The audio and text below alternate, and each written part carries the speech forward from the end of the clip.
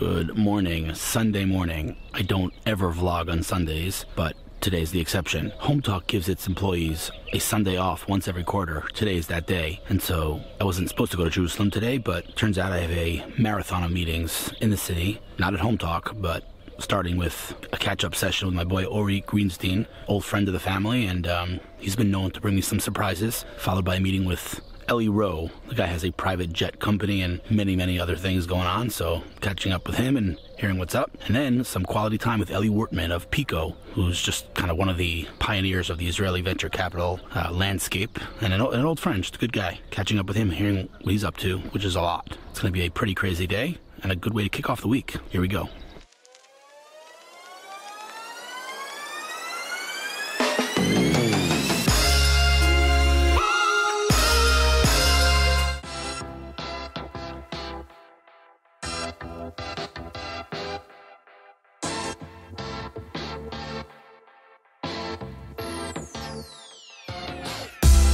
Made it to Jerusalem bright and early. Turns out I'm having this marathon of meetings in this small little cafe on the Prime Minister's block. So I think I've never been on this block before. Ben Maimon, in the middle of Jerusalem, like Rehavia area. Never been here before. Living in Jerusalem for many years, I still have never been on this block before. But the person who chose the location, Eli Rowe, apparently has an apartment here. And the cafe is this little, you'll see, it's this little stand. I figured it was a cafe, somewhere to sit. Nope. Little stand in the middle of the street. I mean, it's cute, but I'm just not sure I'm gonna have all these meetings here. We shall see. But it is a beautiful Jerusalem morning. Beautiful. Perfect.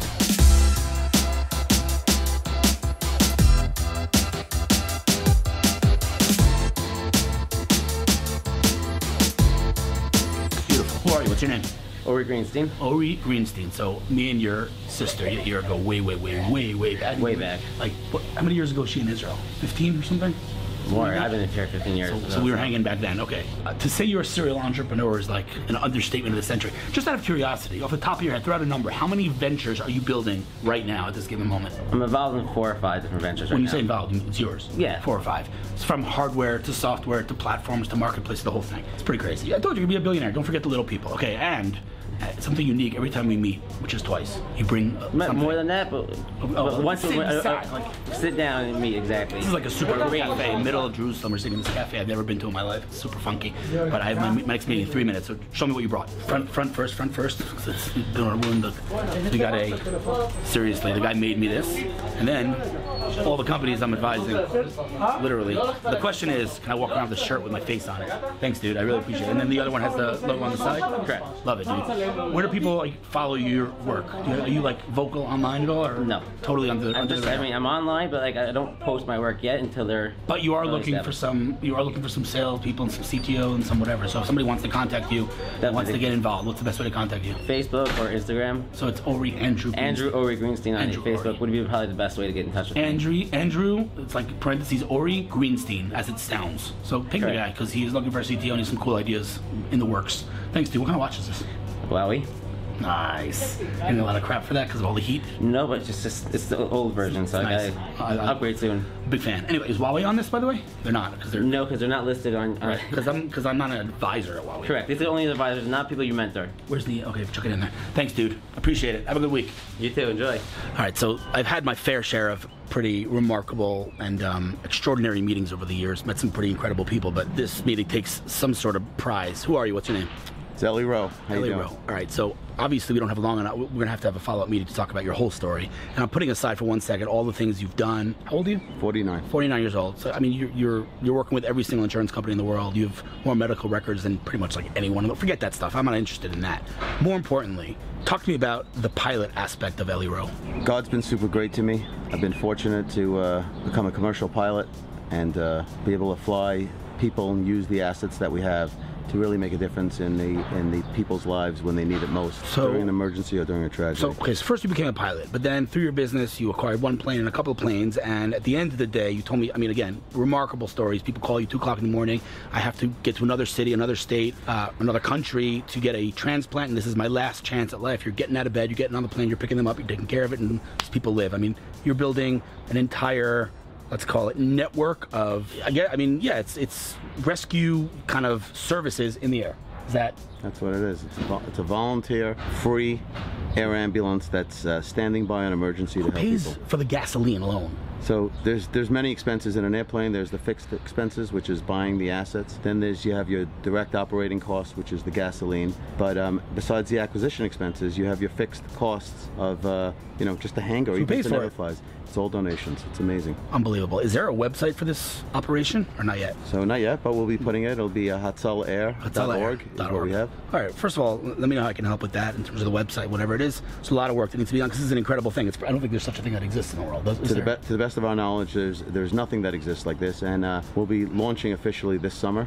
Love it. And starting in New York, where we already have our first plane, fully funded, fully paid for, and we'll be in Europe, around America, in Israel, and many other places. Listen, if someone's watching this and they want to get involved in any capacity, whether it's a donation, whether they want to, whatever it may be, what's the best place to follow up with you? What's the place? I know you're not online, you don't do the Instagram, Facebook thing, but do you want to give people your email address? I'd be happy to. We have a Hatzalair email address. I'd be happy to do it. So it's Elie.Rowe. It's my first name, Eli.Rowe. Yep. At Hatzalair. That's HATZOLAIR.org. Okay.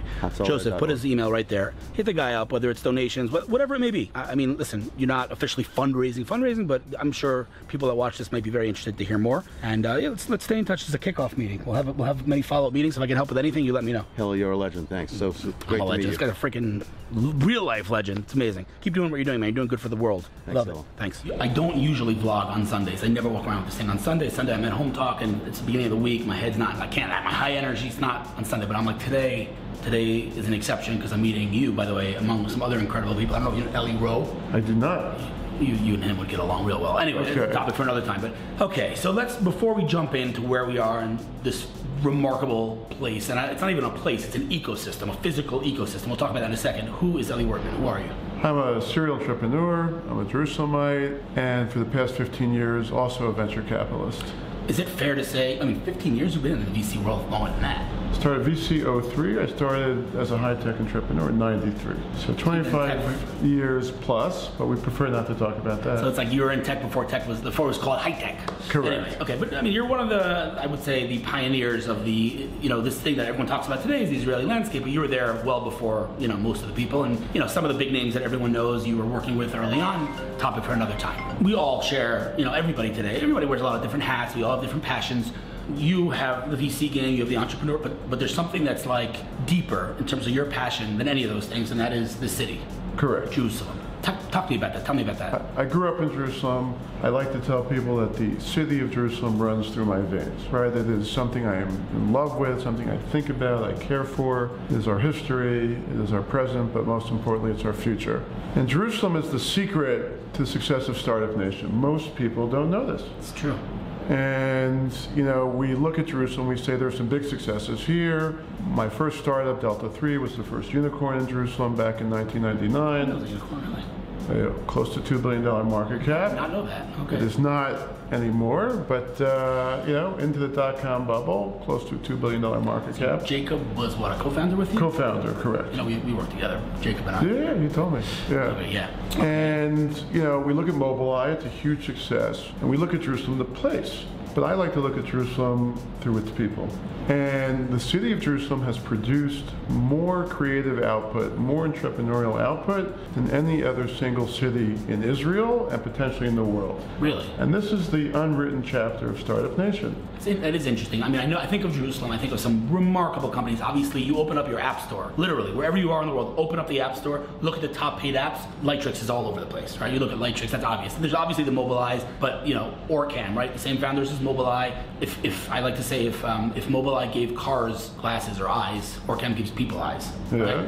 Right? There's some crazy companies in Jerusalem, by the way, some of which are earlier stage, but are also doing remarkable things like, you've seen for sure on the internet, the walking printer, Zuta Labs, Jerusalem company. And many, you can go on for hours, but I never actually framed it the way you just framed it, which is that Jerusalem has more, creative output than any other city. That's a really interesting, I don't know if that's a statistic, but it's an interesting Well, it's a statistic. I spent a lot of time studying it. How do you measure that? And I've looked at the biggest successes that Israel has had. All here. If you map who are the people behind those companies, you'll find many Jerusalemites, people who grew up here, who consider themselves as Jerusalemites, even if they've moved on to other places. Yeah, you can take someone out of Jerusalem, you can't take Jerusalem out of someone, right? That is correct. Yeah, it's true. And I like to quote Frank Sinatra. He loved Jerusalem. I don't know if you know that. I did not know that. Spent a lot of time here. There's even a Jerusalem album, and I challenge you to go look for it. Not online? He recorded it at the Jerusalem Theater. Wow. And I say jokingly that there's this line that we all know, that if you can make it here, you can make it anywhere. That's true. Jerusalem is the most complicated city in the world. Understatement. Now, we know that song in the context of New York, but I think he was inspired by Jerusalem. Listen, Jerusalem, I'll tell you one thing. Forget for 1 second the entrepreneurial spirit. Like, there's no other city like Jerusalem in the built-in paradoxes of this city, like the old and the new, and then all the religions and the city. I mean, there's nothing like it. Obviously, I grew up here. I love it here. It's at the core of my thesis, right? It's the complexity of the city, the rich and the poor, the diversity of religion, the diversity of language, of culture, the political strife. All those challenges force us to be more creative every day. Interesting. All right, so I want to, for the sake of the ADD of my viewers, let's jump right in. Where are we? What is this place? We're at Pico Kids. And in the same way that many of the companies that you've spoken about that you maybe didn't realize were founded by Jerusalemites, that I want to make sure we're investing in the next generation of Jerusalemites, that the forward-facing skills, the 21st century skills, remain strong with the children of Jerusalem. Right. So before we jump into Pico Kids, what is Pico? Pico is a venture capital fund. It stands for People, Ideas, Community, and Opportunity. I didn't know that. It is a fund that has a strong sense of social responsibility as well, and hence the name. And while we're famous for all sorts of investments we've made, we're most proud of a lot of the work that we're doing in social enterprise. Pico Kids being the biggest enterprise, maybe the most successful startup that we have. So I think, I often talk about the, I guess, I don't know what you want to call it, disconnect between doing good and doing well, doing good for the world. Usually those things are, mutually exclusive. You either do well for your pocket or you do good for the world. But you, among many other examples that I often talk about, Orcam's a good example, a company that's worth over $1 billion that's actually impacting people's lives. But Pico, you're a VC and you invest in some amazing companies. Shout out to Epistema, who I love. But I literally just got an email from Tzvika 30 seconds ago. But more important than the VC aspect, or equally important, is you're doing good for the world. Correct. And I think it's about the human condition, right? Financial KPIs will take us so far.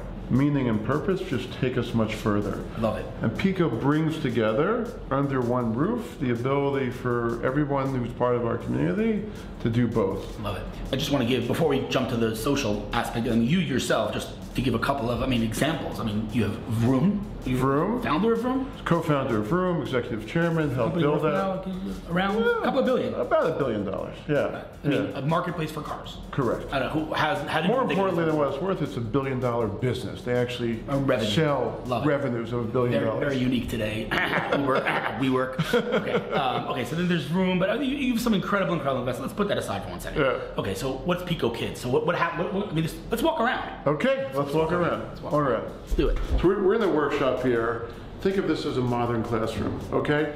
Kids come here not to learn from a book, but to learn by doing. Mm-hmm. We have a very simple equation. That wall, by the way, it's jumping out at me. This is a wall that was created by kids, right? So kids here who use Lego sets to build robots said, hey, we want a Lego wall. Love it. And they painted the bricks before we ever even got started. Beautiful. Put the wall together. And there's a 3D printer over there, right? 3D printers all over, there's laser cutters, there's all sorts of things. Beautiful. We believe that the tools of the 21st century are technology, but at its core is the ability to be creative, to be problem solvers. All right, let's see. Let's walk around here. You see, it's a very unique venue, to say the least. What are we looking at over here? This is a 1965 Susita. Everyone knows I'm involved with Vroom, selling cars. We're not selling this one. This is a car that was made and manufactured in Israel. People usually don't think of Israel as a place where cars are made. This reminds kids and everyone that comes here that we can make whatever we set our hearts to. Love it. It was famous for its advertisements of a camel taking a bite out of the car, hence the hole here. Love it. To remind us of the history of this car. Beautiful. All right. What's up, people? Hi. Morning. How are you?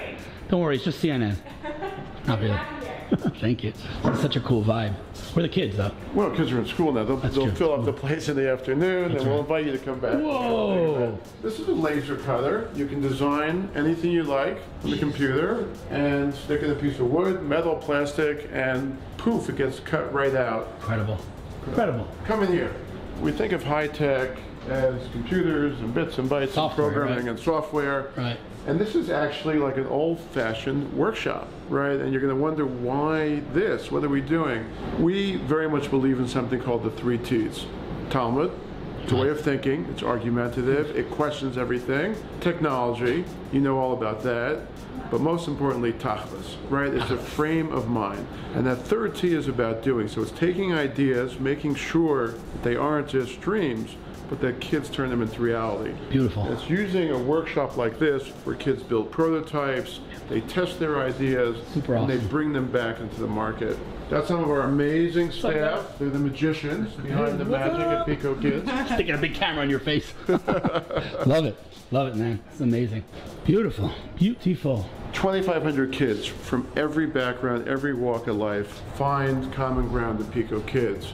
Whether you're rich or poor, you're a boy or a girl. They come here after school. Underprivileged, overprivileged. Amazing. Technology is the road to a better future, right? Amen. Everyone wants to come together, be innovators, creative thinkers, and imagine what is possible by working and doing together. What are the criteria to get accepted as a kid? Anybody can just come? We're a pretty unique place. If you're motivated and you're willing to smile a lot, you're welcome to come to Pico Kids. That's awesome. I love it. Super cool. A few months ago about smart cities.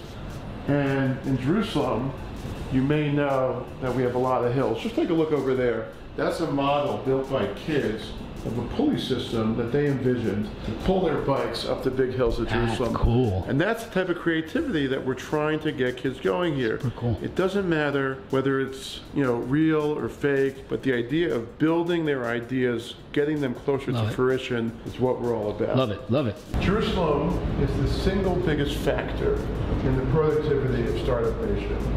More founders, more leaders of startups have been born in this city, come through this city, influenced by this city, and have gone out to do very big things. Give me some examples. Do you know Waze? Have you heard of Waze, Hillel? Heard of it. The CEO of Waze, Noam Bardin, grew up 5 minutes from here. Wow, I didn't know that. Okay.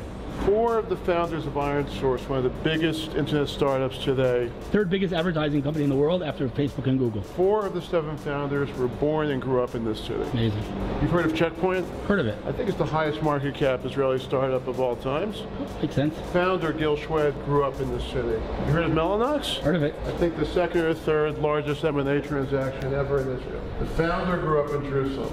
One might say it's all a coincidence, but if you look and measure the economic output of Startup Nation as a whole, a full 50% or more of the economic value creation has been conducted by Jerusalemites. Incredible. Incredible. Okay, so first of all, before we get started, who are you? What's your name? Aharon Horwitz. Aharon Horwitz. So we know each other from several different locations, several different directions, I should say. Number one, your sister and brother-in-law are collectively the man. So true.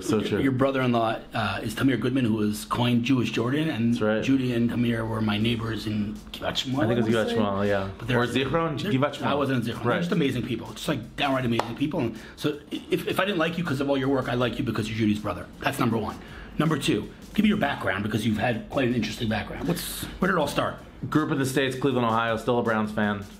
This year it'll be full easy. disclosure. This year it will be easy to be a Browns fan. Okay. And came to Israel after high school, served here in the military, went back to the States. What did you do in the Army? I was in the infantry in Nahal, studied in college in New York at Columbia, moved back to Israel, founded an organization with a friend, Ariel Beery, called Present Tense. You can't just say a friend, Ariel Beery. Ariel Beery is a legend. A legend, Ariel Beery. The guy is freaking detecting cervical cancer. Like what? I talk about him in every single talk that I do. I'm serious. As you should. Unbelievable company. Okay. We ran that for just under a decade together, and then I left Present Tense to found a company that would help transform Jerusalem and turn it into a high-tech hub, and in the process transform one of the most important economic engines of really middle-class democracies, which is the automotive industry. And we it's like music to my ears, man. I love all the words. And what we basically encountered is an industry that generates unbelievable amounts of social and economic value, employs millions of people, yet the technology that they were using was more reflective of like the 80s and 90s. You say they. The automotive dealerships in particular. I mean, those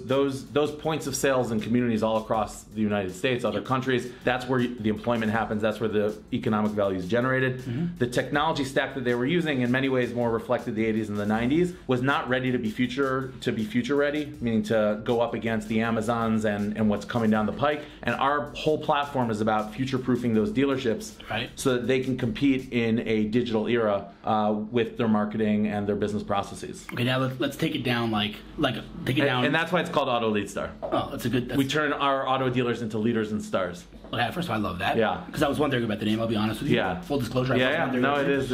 Okay, so just tell me... Gotta own it. Okay, let's say my mom was watching, which she is. Hi, Mom. Yeah. Dumb this down for me. Like, your target audience are what? Car dealerships? Yeah. We target car dealerships. Okay. Car dealerships today, as the internet has kind of swept through their industry, are basically a name and a phone number and a website. Right. And what we want to do is give them a way to connect personally with every single visitor so that they can get that visitor, shopper, what they need. Okay. And deliver in a way that that customer really wants. I'll just tell you something. I bought a car this week. Yeah. True Okay. story. Milestone. I literally bought a car this week, and the experience, I just want to tell you how it went. I think it was a month and a half ago, posted on Facebook, I want to buy a car. I had 85,000 comments of people saying, use this guy, use this guy, use this guy. I called a couple of people, found the guy, he took care of that thing end to end, and then I posted on Facebook and got him more business. That was the entire process. Great. Like, it's, these tools, we're all using them, and I feel like car dealerships are not even leveraging that at all. Yeah. So you're very much. enabling them to leverage. Yeah, so we make what's known as marketing automation technology, where we do the whole funnel. Like, we help them get website traffic that is going to be high quality. Okay. We help them then engage almost like a front desk agent with their customers on the website to concierge and personalize that experience. Love it. And then we help them take that data and figure out how to find more customers and provide an ongoing experience. So you're bringing car dealerships to the 21st century. We are, yes, very much. At the end of the day, I often say, if you look at every single winner across the board, whether it's Facebook, Uber, Airbnb, WeWork, and on and on and on, they're all doing the same thing in different industries. They're taking something old and archaic and primitive and outdated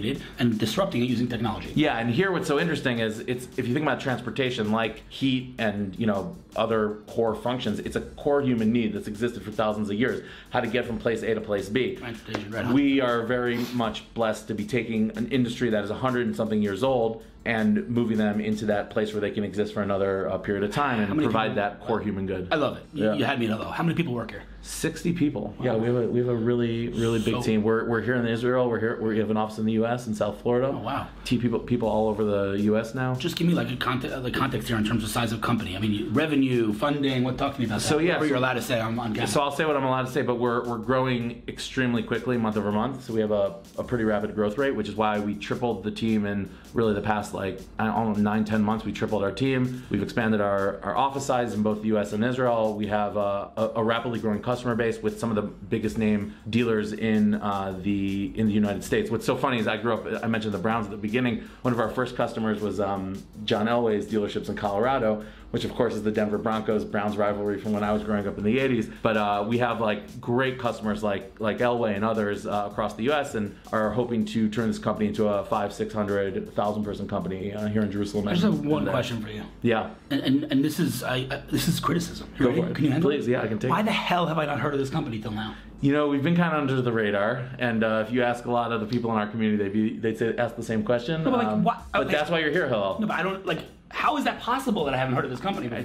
It's just. Elie. I don't know. I don't. But here we are. Listen, man, it's incredible. I love the Jerusalem aspect. I love the disrupting. Yeah. I love it all. What's also crazy is we have now brought U.S. auto dealers from Middle America to Jerusalem, and they hang out in the shuk and go to the restaurants and experience what they experience. Incredible. Go to the vineyard of Bat Shlomo and others. And Shoutout. Shout out. I love it, dude. Listen, man. Here's we're gonna walk around in a second because the vibe here is bananas. But just my call to action is, and we're gonna have this discussion off camera. I love the story. You need to tell the story. Yeah. So you need to tell me how I can help do that. And anything I can do to help you guys. Anything. Awesome. You just consider me a secret weapon in your arsenal or whatever. But no, I mean, it's an amazing story, and the world needs to hear it. And I know that I'm going to now include another company in my talks. When I talk about Jerusalem, I talk about we just mentioned Elie and I were just discussing about Lightrix and about Mobileye and the list goes on. This should be one of those companies that people mention. Yeah. And for that, you have to do your job. You're a CEO, right? Yeah, CEO. Yeah. Love it, man. All right, so let's walk around because this place is awesome. Great. So where are we right now? Okay, we are in We are in southeastern Jerusalem in the industrial zone, which is rapidly transforming with the presence of Pico and other startups. And we're in particular on a street called Yad HaCharutzim. Yep. So this is our office. Everyone is at lunch now, so it looks like a ghost town, but it's usually just packed and thriving and lively. Look how beautiful it is. So we call this the Crossroads. The Crossroads is where people meet, and you'll notice that every room is actually named after a street in Jerusalem. Each sign, each street is a place where we had a little office in our journey. So over the years, as we built ourselves up, we kind of moved, apartments, public libraries, random offices tucked into random buildings, and now we're here really growing it out. Love it. Love it. Yeah. So basically, this is the Crossroads where folks meet. Back there we have kitchen. The way we work is every single one of our products has like a squad, and each squad has a room, and each room has a huddle room where people can kind of break out and easily interact. It kind of increases efficiency, makes it easy for people to work. Yishai, one of my co-founders. Yishai's a co-founder? Yeah. Oh, we went to high school together. Love it, man. This is such a beautiful office, dude. Back, and like we have. Who designed this? Suri did almost all the design. Did you really? Yeah. Oh, wow. Yeah, big compliment, big shout out. That's amazing. Yeah. That's her job here? She's like interior? No. She just is stopping by for lunch, but she is an interior designer, so she took this on as a project to just build out her portfolio. Incredible, man. Yeah. Absolutely incredible. And then we have here like all of our U.S. customer support facing folks. In there is our product room where our product teams work, design studio, conference room. Back there is what we call the Zen room. This is some other kind of leadership team, and it's nice in here. Yeah, cool. This is where I keep it because I like it freezing. Love it, man. Love it. Who are you? Who's this good-looking guy? Hi, what's your role here? COO. In charge of the customer team. When was the last time we met? About a year and a half ago, I believe. Over some good cow. Yeah, it was excellent. So you remember that? That's good. Thank you so much. Thank you for having me. This is incredible. For coming Let's sit down. You ever have a day that made you actually dizzy? Yeah, today was absolutely nuts. Crazy day. Incredible. New wheels. Tomorrow's gonna be awesome. See you then.